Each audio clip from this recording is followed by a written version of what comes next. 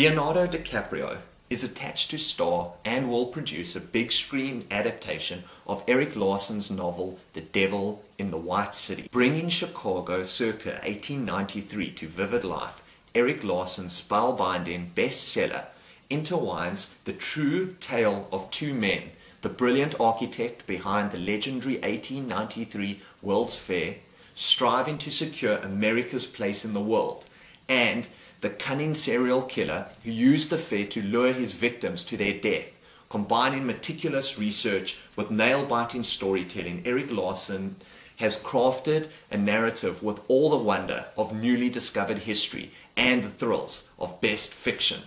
Leonardo DiCaprio is set to play the serial killer in the film. This book, The Devil in the White City, spent 3 years on the New York Times bestseller list and has sold 2.3 million copies and has been translated into 17 languages. They are now looking on this film for a writer-director before setting up the project at a studio.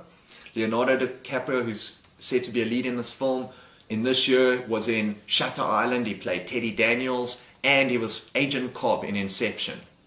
He's also said to be a lead playing J. Edgar Hoover in Hoover, due out in 2012 by director and producer Clint Eastwood, which is said to be written by Dustin Black, and has Brian Grazer and Ron Howard on as producers on this film Hoover, which is a biopic of FBI director J. Edgar Hoover. Leonardo DiCaprio is also producing a lot of interesting films. He's the producer behind Red Riding Hood, which is due out on the 11th of March next year. It's set in a medieval village that is haunted by a werewolf. A young girl falls for an orphaned woodcutter, much to her family's displeasure.